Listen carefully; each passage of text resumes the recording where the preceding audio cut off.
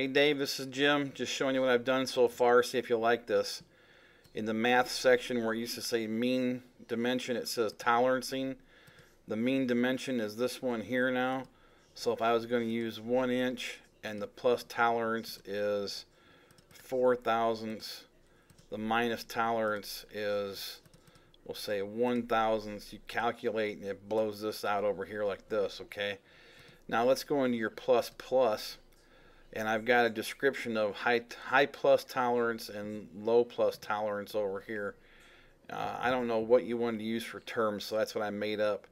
So we'll put in 1 inch and then say that the tolerance on the high side is 4 thousandths on the plus, and the plus on the low is 2 thousandths.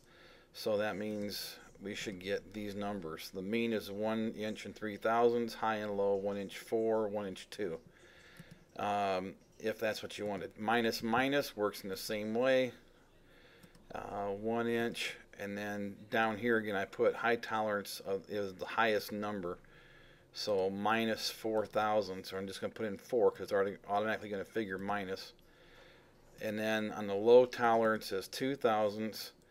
So when I come over here to calculate, you're going to see these numbers of 998, 996, and the mean being 997.